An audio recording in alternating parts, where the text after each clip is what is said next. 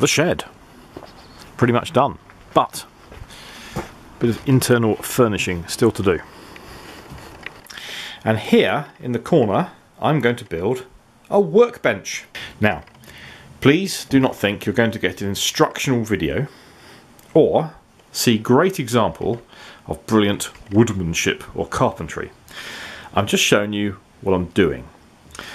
My plan comes more or less exactly from an Australian DIY channel called DIYforKnuckleheads, and that just about sums me up. The guy who presents that calls himself Uncle Knackers, which I think is just hilarious, so he's a good guy. And yes, you can go on YouTube and you can look at all kinds of instructional videos about how to do fantastic carpentry joints, but as one guy said, when you're building a workbench, your skills are probably not up to the standard of doing a fancy, proper carpentry joined workbench, because you're kind of just starting. So the first cut, I have measured the length that I want from the other end up to here. The other end in that direction is a machined cut from the factory. The other end in this direction was cut off in the shop when this thing was cut to length. It was done by handsaw. I'm not doubting any carpenter's skills as a nice straight cut when using a handsaw. However, might be a little bit rough. So, from a nice flat end, because quite frankly, with my carpentry skills, I need as much help as I can get in getting nice, flat, neat joints.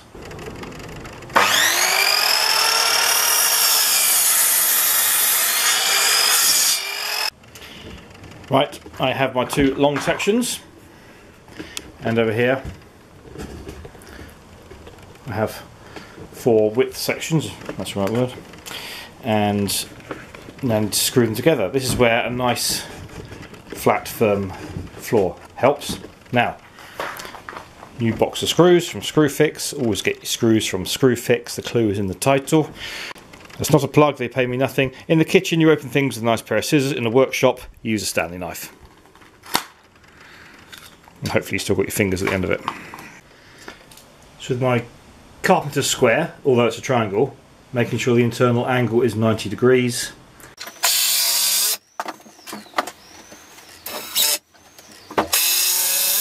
Repeat on all four corners. So we have the top frame, and into that we'll sit the legs. However, to make it strong,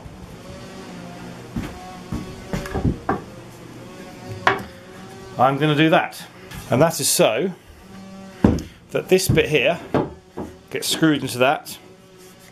Remember, this is all upside down.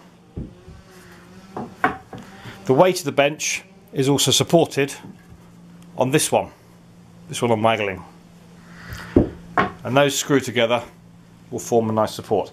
Obviously I've got to cut them precisely so they have a joint at the top, well, not a joint, that's going to look like that.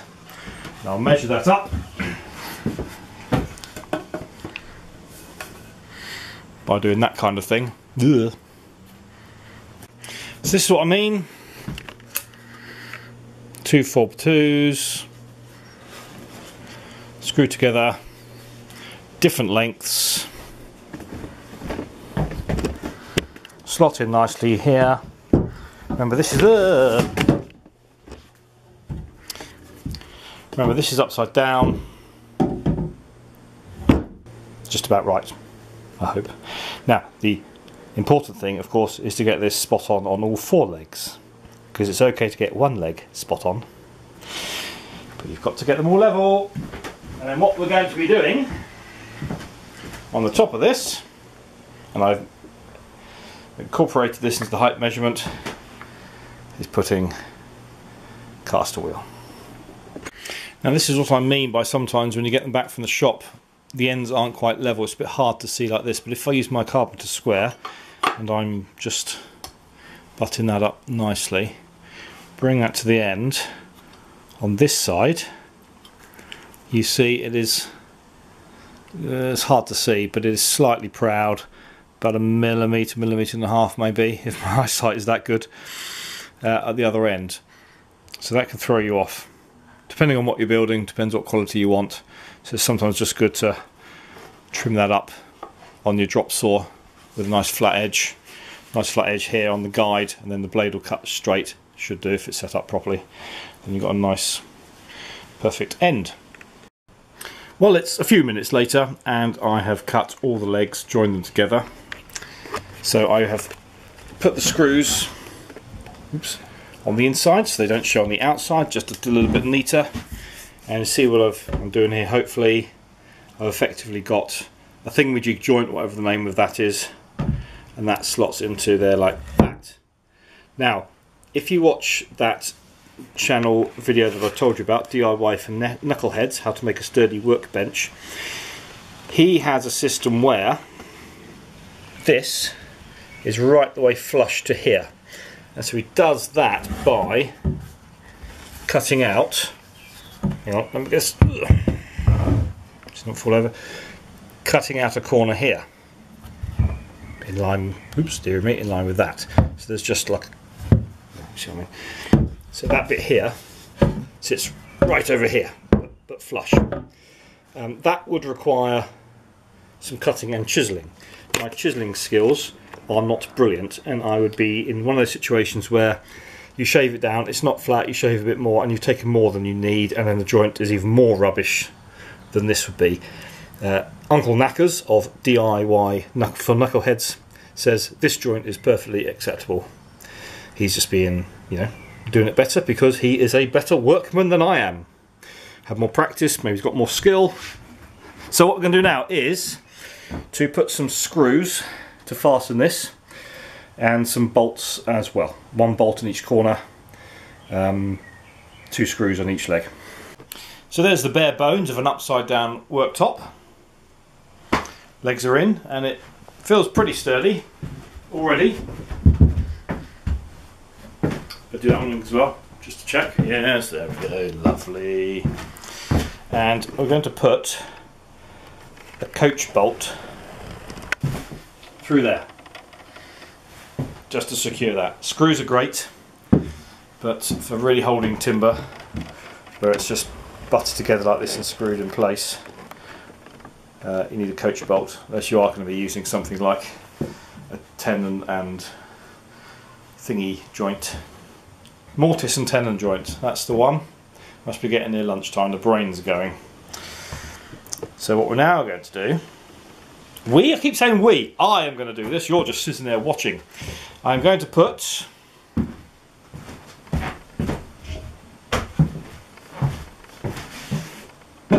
two short ones there, and some long ones along here. Remember, it's upside down, so plywood up on that, so there's a shelf underneath the worktop surface. Now I've made this to a certain height. When you're working on a workbench, you don't want to do your back in, and you want to use, if you're using hand tools, the handles are designed at certain angles so that the force goes through the tool in the most efficient way. Most often seen in older tools, proper tools. So when you're holding it like that, you see my arm is at an angle, even though this, the plane, is flat. But to be used efficiently, this needs to be at the right height. And everybody is at different height. Well, there will be some people who are exactly the same height as you. The way to measure this up is that when you're stood upright, the top of the workbench wants to be at about your cuff line. Higher if you're more using power tools on a bench, maybe a little bit lower down to about there or here if you're mainly using hand tools. This is a general bench for me, and of course if it's too high you can always cut it lower. It's a bit more awkward to add height. Well, you may think, Mr. Dad Tube, that's not quite the height you said. That's better. So because the height may be adjusted, I'm not going to measure the height of the shelf from the floor. Remember, it's upside down. Not measure floor because this might not quite be level. I'm going to measure the height downwards from the top to where I want it. So what I've done here is to do some toenail joints. This is butted straight up into here, and I've drilled down, angled it, put in a bit of a split there I'm not very happy about. But it's lunchtime. Right, hello again. Lunch was nice. Beans on toast. Sainsbury's baked beans I find better than even some branded ones. They're really good. And Lidl's special farmhouse malt loaf thing.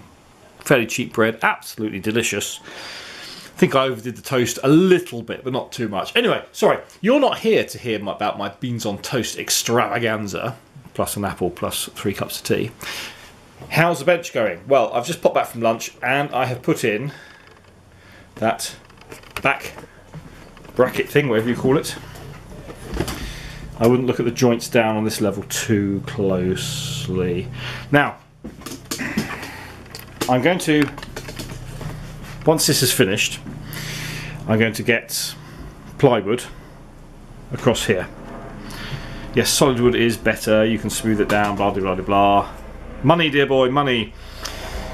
And if I buy a 4x8 sheet, or even an 8x4 sheet, I can get it cut down at certain DIY emporiums, or emporia.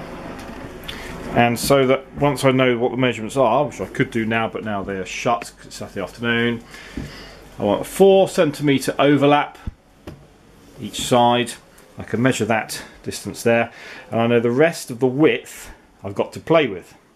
So they'll cut it nice and neat for me. And that width is going to go from here, oh dear, from here to however much it is along here. So I need to measure this distance across very carefully, measure twice or 3 times, take it away from 4 foot width, and see at what point we put the other big long bit of wood. So from a safe distance, from behind the camera lens, that looks a really nice neat job. I know there are imperfections, so you can't even say imperfections without imperfecticating it. And yes, I know that was the wrong way of saying it, that's the whole point. And yes, there we are. So I'm pretty pleased with that. What I am going to do is now put the coach bolts through here.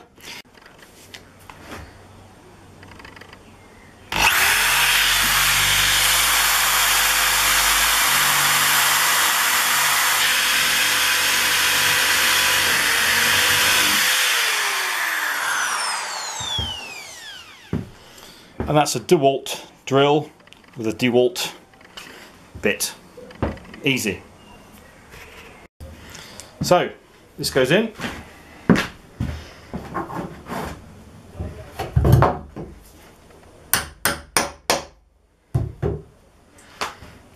Washer nut washer on the back. So nice finish on the outside. Massive great big bolt on the inside. I could have done with getting shorter ones, but there wasn't a great selection. Anyway, doesn't matter, that's going to be hidden, and it's going to be a secret thing to hang things on should I ever need hanging things in a secret place near a workbench. Who knows? I got these bolts from Wix. I know what I said about Screwfix, often the most cost-effective place to get any kind of thing really, but yes, they do bolts for a reasonable price in packs of 100. Now I just shudder to think how many lifetimes of mine will go into a pack of 100 bolts. They will outlive me and my sons and any children they have, I think. So I'm going to put across the top a cross beam in the middle, kind of up there, and then at the quarter stages over here and over here, obviously in between, not laid on top like that. So that'll give it plenty of strength. Underneath it's just a storage shelf, so I'm just going to put them on thirds. So one about here and one about there. Now I've been a little bit crafty.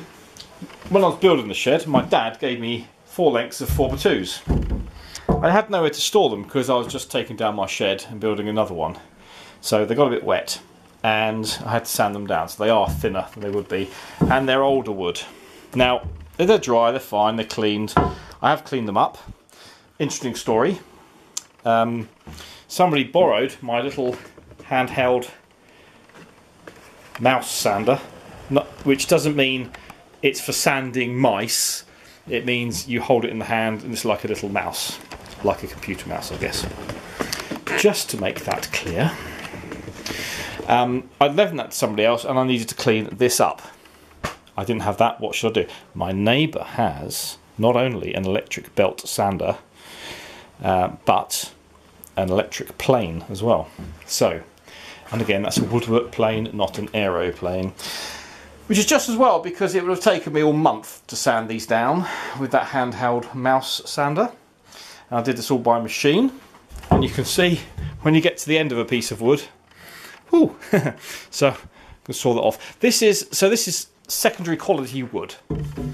It's fine, it will do the job. It doesn't quite look the picture. Some bits are a bit cracked. This, you can see some little cracks along here. These are going to be fine for going in between, where they won't be seen, and the new wood is outside. Right, so that's the bottom rack carcass in framework done, and that box under there is my fishing tackle box, which is exactly the right height to put under that frame so that those noggin things sit at just the right height.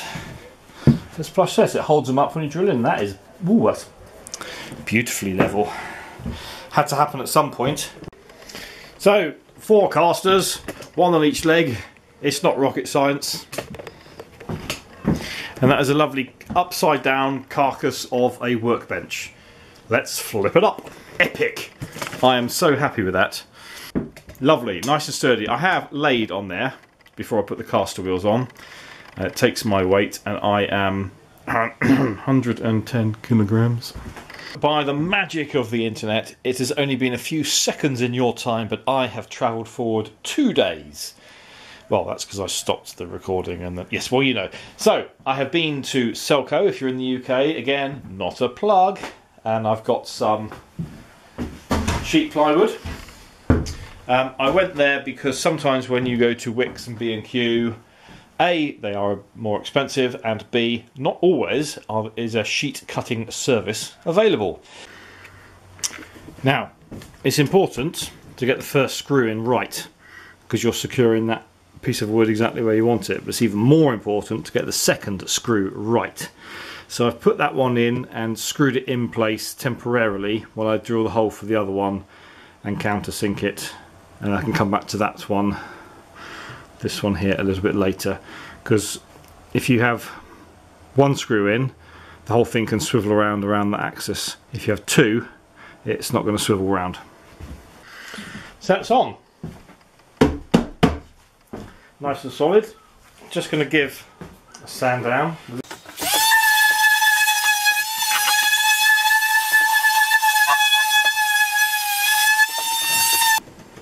Right, time for the big one. And just as if by magic, there it is. It's not fixed on at all. Now, I have measured for 4 centimetres, 40 mils overhang all the way around. I want that to be equal. So what I'm going to do is, with an offcut of wood, I'll get a smaller one than this, measure 4 centimetres, stick it under there, clamp it. That's a trick from old Uncle Knackers of DIYforKnuckheads. Clamp that there, and I just, you know, do that, and I know it's solid. Not solid, square, whatever, in line. Got to do it more than one place, obviously, because otherwise it will go skew whiff. It's a lovely English word, you don't hear that very often these days. So there are my little chocks.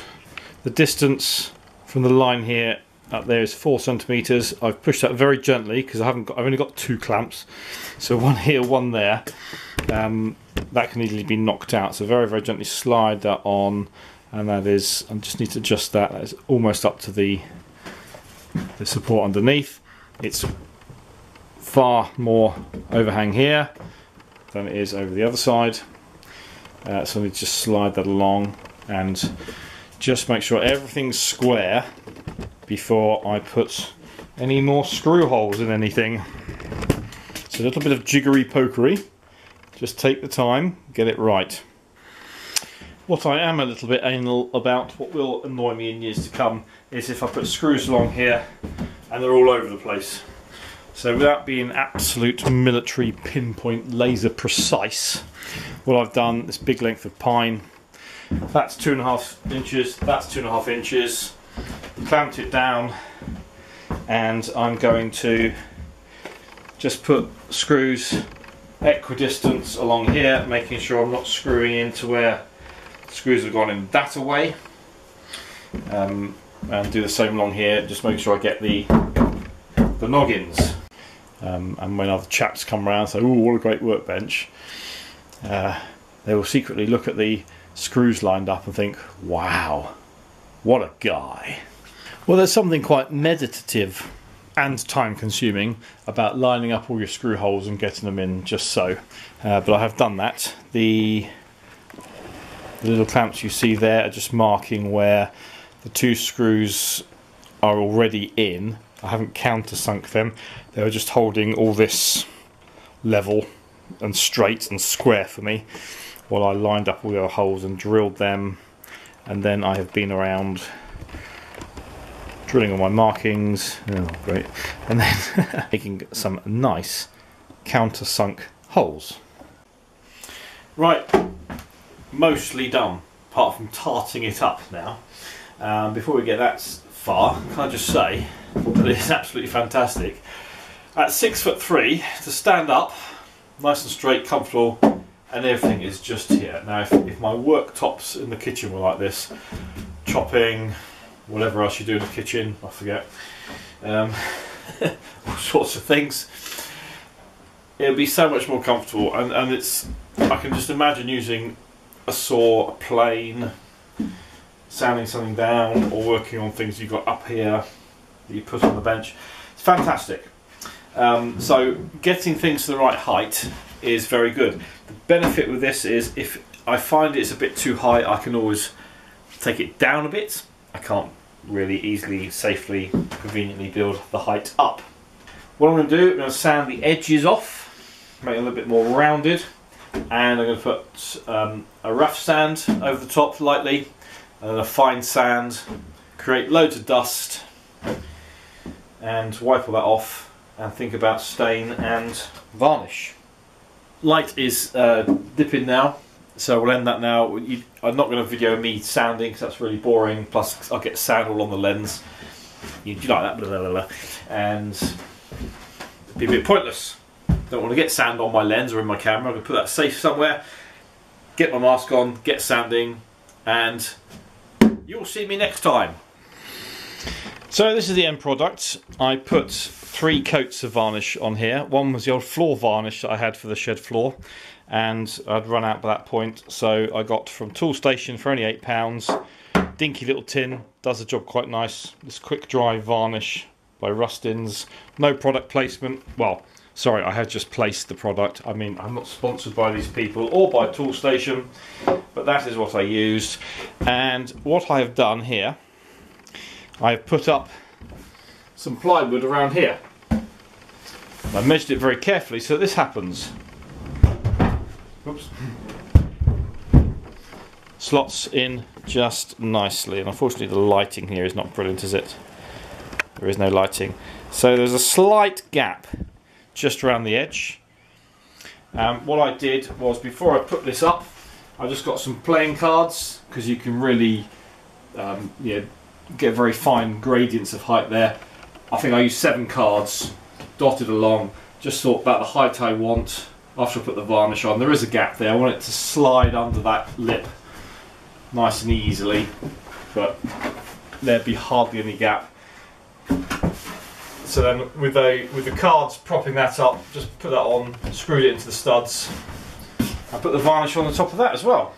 So we now have lovely sturdy worktop, shelf underneath, all on wheels, and when that slots into place, shove that in. The caster wheels at the bottom have brakes on, so it's a bit tricky trying to do the far corner, so I'm pointing and I've zoomed in.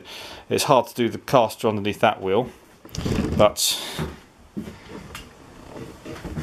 casters under all the others I can do. And when that is in place, whoops, when that is in place, the bench is like a built-in thing there. So that's not, well, okay, that one's moving about a bit, but to all intents and purposes, that's not going to move much. And I've got a nice solid worktop, and that's not going to run off. Nothing there, pencils aren't going to roll under there. I might lose a slip of paper. And it's good because you've got a worktop surround there, if that's what you call it, or a parapet, battlement, what have you. But what I can also do, obviously, take the brakes off. I can move this into the centre of the shed, I can work all around it. My son and I are going to plan to do get a board for his model railway, so we can work all around that and we can be either side of that. But of course that means this can come out and I've got storage space in between the studs in here for things that I might not use too often, that I just tuck away in there, easy to pull it out when I need to get at them. So that is that done. I might just put some blanking boards here, maybe like a peg board that I could hang certain tools on, so that when I step in, come here from the garden, I can just reach in, pick off a trowel, secateurs, what have you, things that hang in. But I don't really want stuff that's going to be jangling and mucking around there. Mucking around? They won't muck around. But I might well do that at the other end. I hang more stuff this side. That's not going to get hit into. But there we are. Experts will come along here and say, "Oh, that's that's not quite straight. Oh, that's not a brilliant join." But these are definitely good enough for what I need, and it's my height. Not going to get backache on that. So there we go. Thanks for watching YouTube. This is DadTube signing off. Bye.